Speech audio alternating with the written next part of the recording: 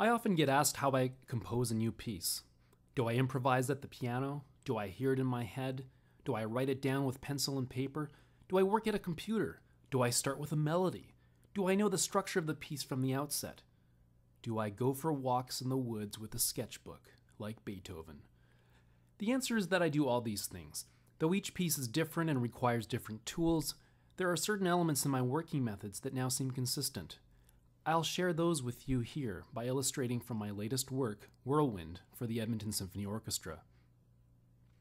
As part of my residency with the ESO, I aim to write one short and one long work per year. In the fall of 2011, about a year before the deadline, Rob McAleer, the ESO's artistic administrator, suggested that for my short work I consider writing a, quote, dazzling overture. Good idea, I said, and agreed. But I had no idea yet for the piece itself. In the spring of 2012, I was still without ideas when my wife, somewhat offhandedly, suggested that the flight of Bohemian waxwings might serve as inspiration. We had seen these birds for the first time that winter, our first in Edmonton. Watching a large flock swirling rapidly in the sky above, making razor-sharp turns in near-perfect synchronicity, had left a strong impression. So I take out my sketchbook and start imagining how I might represent the flocking motion in music. No notes at this point, mostly words with the occasional scribble depicting rising and falling motion, the changes in direction abrupt. Gradually, basic rhythms and gestures stand out more and more from the prose, and then a harmonic progression that ends up serving as the foundation of the flocking theme.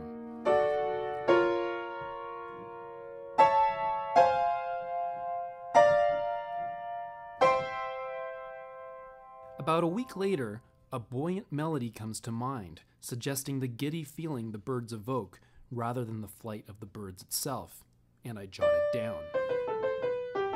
And I start toying with it. Will the theme work inverted, that is upside down? What about in canon? Yes, as it turns out, at the unison second and fifth.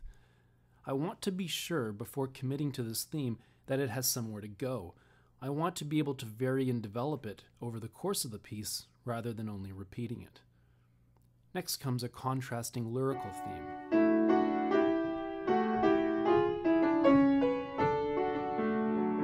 And now, with 3 distinct themes, I start working each out in more detail. How might they be harmonized? And in the course of this, I keep exploring other ways to vary the theme.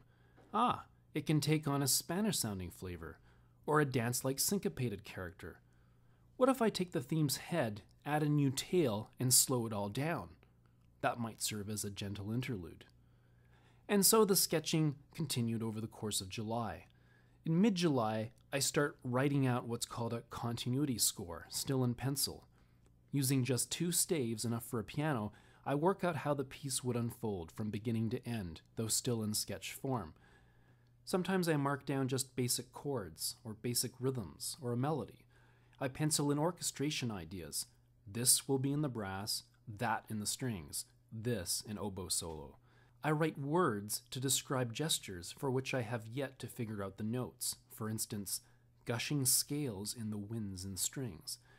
There are few dynamics or articulations at this point. At the end of each system, I calculate the duration so I know exactly how long the music will be. My commission is for a work 8 minutes long, not 6 minutes, not 10 minutes. I must keep that in mind at all times. If I played this sketch on the piano, it would sound incomplete. It might give the listener some idea what the piece is like, but there's so much detail missing that it would not even be satisfactory as a piano reduction. 13 days after I had begun the continuity sketch, I pencil in the last chord. I feel like the piece is done. Except it isn't. Sure, all the materials are there, the structure is there, I know how it goes, but the devil is in the details, and the details are still missing. Sometimes working out the details and orchestrating is comparatively easy. In this case, it was not. I now move from piano, desk, and pencil and paper to the computer. My first task is to enter my continuity sketch into a full orchestral score. It's a very early draft, so it will be far from complete. But for each bar of the sketch, I need to put the music somewhere in the orchestra.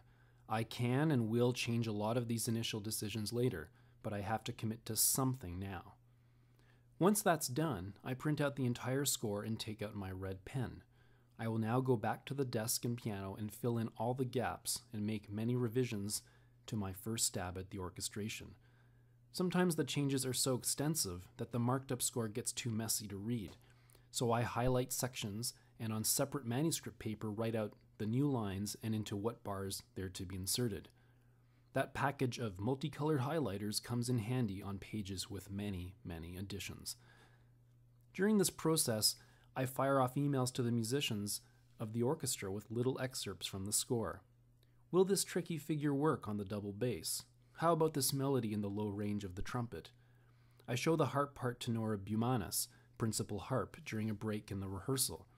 She demonstrates a better way to achieve the effect I'm after in a particular passage. I gratefully incorporate her suggestion. I get to the end of this draft by mid-August. Once again, I feel like the piece is done. Well, it's much, much closer, but still far off. 11 days later, after entering all the corrections and revising still more, this time directly on the computer screen, and adding in all the details, dynamics, articulations, style and tempo indications, rehearsal letters, and so on, not to mention the tedious but important job of engraving to ensure the music is laid out cleanly with everything aligned and spaced correctly, I have a near final score. ESO staff member Krista Erickson helps with the proofreading. Then I send the final materials to the printer. I am finally done. A week later, the materials arrive. It is deeply satisfying to hold the printed conductor score in my hands.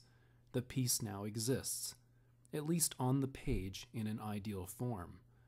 On another level, it doesn't really exist at all until a conductor and musicians bring it to life in performance.